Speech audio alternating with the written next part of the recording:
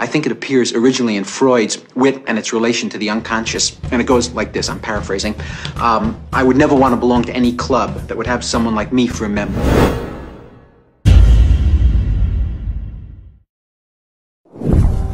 Of course not. I mean, this is just so crazy. This is something that has been thoroughly looked at 25 years ago by all the authorities, and everybody came to the conclusion that it was untrue.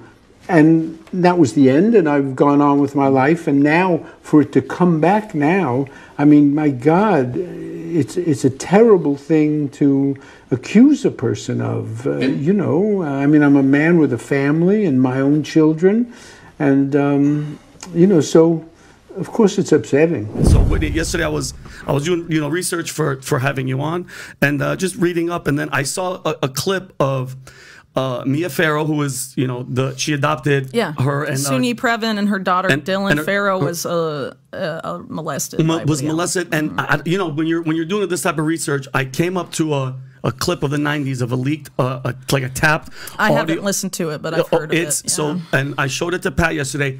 I got emotional in this prep meeting because it's Mia Farrow and Woody Allen's on the phone, and she's telling. Disturbing. It's I'm gonna get emotional right now. She's crying, mind you. This is her adopted daughter, and describing what the rape and the abuse that he did to a 7-year-old girl. And Pat heard this and he was in shock. We had to hear it twice. So if it's all right, this is a tapped phone call from Woody Allen talking to Mia Farrow, and they're talking about Dylan, who was the 7-year-old at the time. And go ahead and play it, Ron.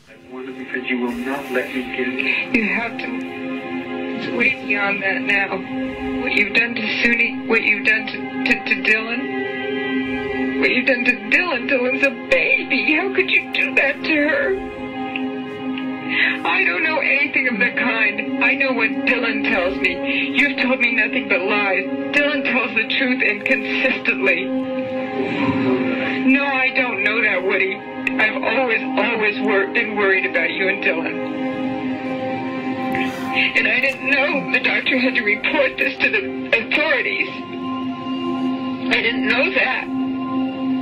I went just to be sure she was all right. And she's not all right, Woody. She walks around the house holding her vagina. She sleeps with me. She's scared of you. And you hurt her. And I feel pretty guilty myself that I wasn't there to protect her. She said, Mommy, you didn't help me. She said, Daddy shouldn't have done that.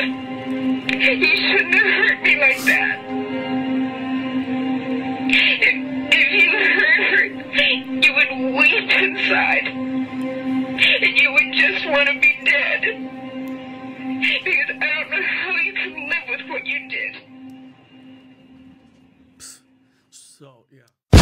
Wake up, wake up, wake up, wake up, wake up.